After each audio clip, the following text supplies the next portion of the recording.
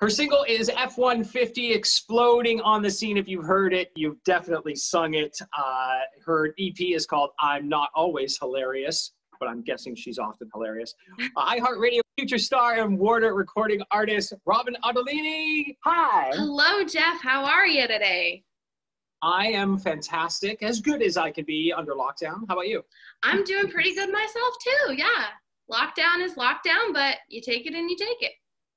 You know, we've seen some artists who are really, during this time of all of us being forced to be quiet and forced to shelter, have really gotten down to work. Has that happened for you? Yeah, definitely. I've been doing music for a while, but I was also working in the service industry to pay for music. So I used to be doing like 30 to 4-hour weeks and then coming home and doing gigs and writing.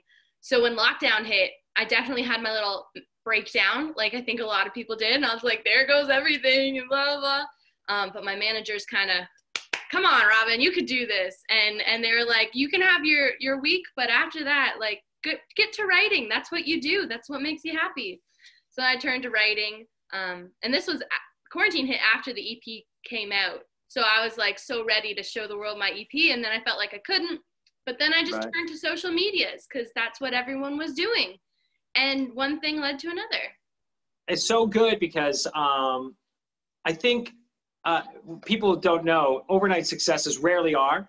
And your overnight success is many overnights, many, many overnights. But here we are. TikTok is the reason that it is the venue anyway, the avenue that you took. And suddenly everything exploded there. What was it like having that kind of response? It was definitely wild. F150 had been out for a while, since February, and it had like the best response from my fans that any of my songs has ever gotten before. And it was doing amazing. And I had no marketing budget, so I was in it for the long haul. I was like, I gotta keep telling stories. So when TikTok came around, the cool thing is like everybody made it their story and they made it on their videos. That's kind of where the trend started. And everyone kept saying what their F-150 was, because not everybody's ex drives an F-150.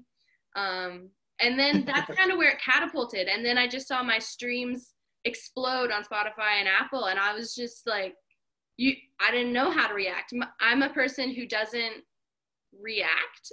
I'm very inward. So when I'm really happy, I'll just be silent. And my managers are like, what's wrong? And I'm like, I feel like it's exploding right now. I get very confused. But it was Wait a second. So wait a second. I hand you $2 million just for fun and be like, hey, I'm going to give you $2 million. And you're like, I'm very happy. That's what I do. I mean, money is like blah, blah, blah. But you hand me a record deal and I'm just like, huh. Like, that's just how I explode. Some people like happy cry and do things. I did happy cry when I got my first record deal, but it wasn't like a, oh my God, I'm so happy. It was like a, Yeah, so a lot's going on in here though, right? Like crazy fireworks? all the time. I'm a songwriter. All my brain is fireworks. And I think that's why I react so quietly, is I'm so used to fireworks going off in my head and always talking to myself that like when I am quiet, I'm just like talking to myself. Yeah, I got you. All right. So, you know, there used to be a way where you got discovered in a small honky tonk or a bar, and you know, an A&R person would be like, oh, she's got this thing, we're picking this up. But the script has been flipped a little bit here, where artists are making their way out directly to more people than they ever had access to before. And I was just wondering, because this whole thing happened for you on TikTok and on other social media channels, I was just wondering if that puts an artist in a better position at the beginning of their career once they've already proven that there's big interest in them.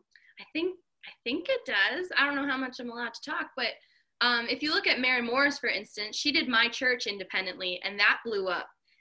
And then look at her now. Right. And who else did that? That happened to Carly Pierce. Every Little Thing blew up without a label, and then boom. I think it just gives you more ground to stand on as like when you come from an independent artist with a lot of streams and data behind you, you can definitely say, I got something going, and there's proof. There's proof. Yeah. I mean, I always believed in myself in like you have to believe in yourself if you want this job. But to have the proof behind me. It's like, I believe in me, but also all these people believe in me. So what you gonna do about it? But yeah, the labels were very nice and everything. That's good. I think that's very relatable, where a lot of us are all, no matter what you're after, right? You believe in yourself and you are pumping yourself up all the time, like, you know, getting the courage to go after it over and over and over again. When you finally get that validation, that's an emotional moment. It's so emotional. Even like halfway through quarantine, when things started to open up again, I was like, oh, I might just like go get another job as a waitress just to pay for the music bills again. And my dad looked at me, he's like, no, not this time. He's like, I'm sorry, you just gotta do music, and if you don't get it in a year, I don't care, but you live here for free, we feed you, just do the gosh darn thing. So I remember that in the back of my head. He was just shocked. He was like, no.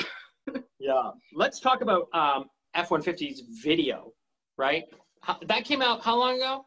Came out December 4th. Yeah. Just over, you know, like it's been out depending. Like a month and a half now. Sure, yeah. And have you checked the streams lately? Isn't that crazy?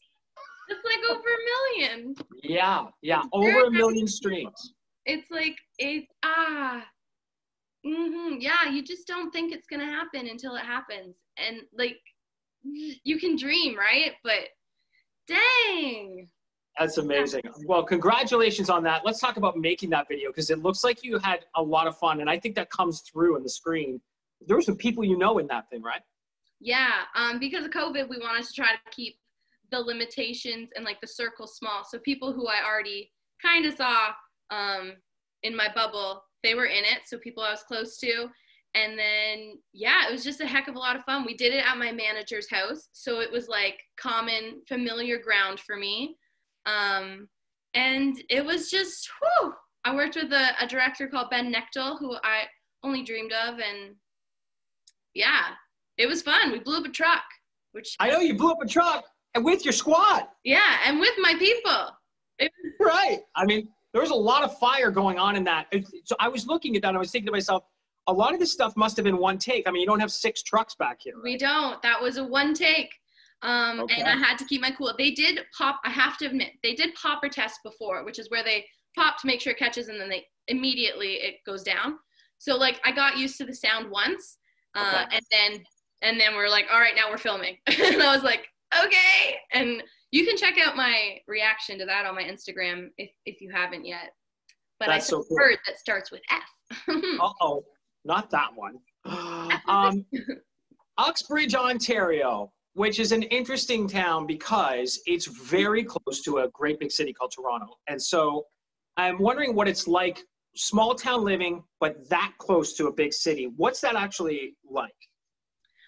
I feel like I grew up in the country of Uxbridge, not the country of Uxbridge, but like the countryside. So I was never even in the town. But I think it was great because you get to live this life of nobody's around and small town living, but you're so close if you want to get to the music scene. But a fun thing about Uxbridge is the music scene in Uxbridge is huge. There's like open mics almost every night of the week. There's karaoke twice a week. It's just very musical. All my friends play music. And like when we hang out, it's not like we hang out in a garage. It's like we hang out in someone's living room and just jam and drink. So Uxbridge has a scene. It has a scene. It's like it used to have like festivals, like they'd have like the Music and Arts Festival, Springtide Music Festival. Music or Uxbridge kind of raised me as a musician. So post-pandemic, it's on my list now, just down the road. I'm going. That's it. Just down the road. Okay. Can I hit you with the worst would you rather in all of history? I love games. Please. You're not gonna like this would you rather though. Okay. Would you rather lose your singing voice or your ability to write music? Sorry. My face dropped. Did you see that? Yeah. I'd rather lose my singing voice than my ability to write music. I thought you would say that. But boy, that would be a heartbreaker anyway. Yeah, I'm like thinking about it right now. Because as a musician, or like how I always see music is it's the one thing somebody can't take away from me. No matter what, nobody can take my voice and nobody can take my songwriting capabilities. Right. So, but like you can always lose your voice. I'm always scared of like vocal damage or like wrecking my voice. And it's just like, Makes me sad to think about. Wow, man. No, don't actually think about it. Don't actually do it, Robyn. Just would you rather. It's a game. It's a game. Okay, so do you take care of your voice? Like Celine Dion is famous for her regimen in the day, really takes care of everything in terms of like lozenges, drinks teas, you know, is very quiet through the middle of her day or whatever. Is all of that happening for you, or you're like, psh? I'm not like that. I mean, I might become like that just because now I have a record deal. I never did singing lessons or anything. So now I'm taking lessons because now I have like a really big reason to be really good. And yeah, it's all about like preserving your voice and how to warm it up safely and everything. So I'm definitely trying to learn how to take care of her. And I drink water like a fish. So Right. I don't know. But I'm not Celine Dion level. And I've never done the steamer thing before. That's right. The steamer thing. So many artists do that. And I think tour would bring it out of me. So I definitely am trying to learn as much as I can. There are certain things that aren't obvious that are a you made it thing. The steam thing might be one of those things. It might be like, it. I've made it. I did it. We'll see. I mean, I'll let you know if I ever get there.